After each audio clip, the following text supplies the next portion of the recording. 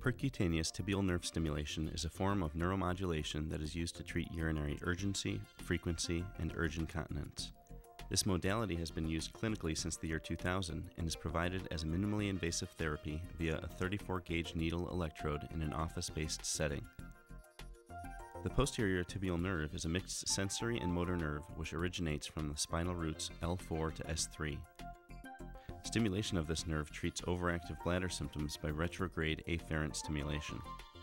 Tibial nerve stimulation is contraindicated in patients with pacemakers or implantable defibrillators, patients prone to excessive bleeding, or in patients with neuropathy which may affect the pelvic floor.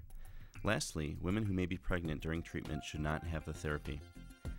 To perform tibial nerve stimulation, patients should be placed in a comfortable position so they may remain still during the 30-minute procedure.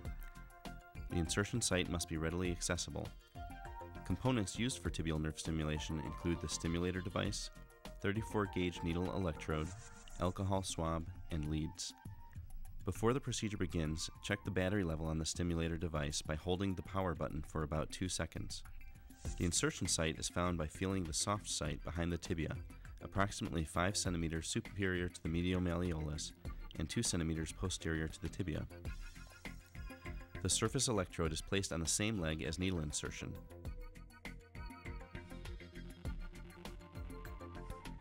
The insertion site is cleaned. The lead wire is connected to the stimulator. The needle should be placed at a 60-degree angle to the foot as shown here. To place the needle, first remove the stop plug in the guide tube to release the needle electrode. The electrode is inserted by gently tapping or flicking the head of the needle. After the needle pierces the skin, the guide tube is removed. The needle is then advanced. A twisting motion may make advancement more tolerable. The proper angle of insertion must be maintained during needle advancement. The needle should remain parallel to the tibia. Generally, about half of the needle will be inserted into the skin. Once the needle is in place, the needle electrode clip is placed on the electrode.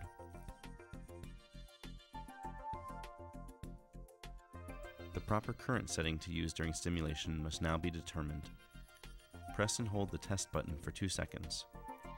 The current is then increased slowly while observing for a response to stimulation. Dorsiflexion of the greater toe, plantar flexion of the toes, or extension of the foot all represent a proper motor response. After a response is observed, the current may be decreased by 1 setting to allow for greater comfort. If there is no response, the needle may be repositioned slightly after pressing the stop button. Alternatively, a new needle may be tried, or, if still no response, the treatment should be attempted on the contralateral leg. To start the treatment session, the therapy button is pressed. When therapy is being delivered, the remaining time is displayed on the top right corner of the stimulator. Current may be increased or decreased during the 30-minute stimulation period as necessary. A series of beeps denotes the conclusion of stimulation. The power is turned off on the stimulator. The electrode clip is removed from the needle, and the needle is removed from the patient. The lead wire is disconnected from the stimulator and the components are discarded. A total of 12 weekly sessions are performed. After the 12 sessions, additional treatments may be performed at increasing intervals at the discretion of the practitioner. While the exact mechanism of neuromodulation remains unclear, tibial nerve stimulation has been proven effective in multiple clinical studies. Tibial nerve stimulation remains a safe, effective, and minimally invasive therapy for the treatment of urinary frequency, urgency, and urge incontinence. Further studies will allow us to continue to evaluate this therapy and its potential to treat other conditions in the future.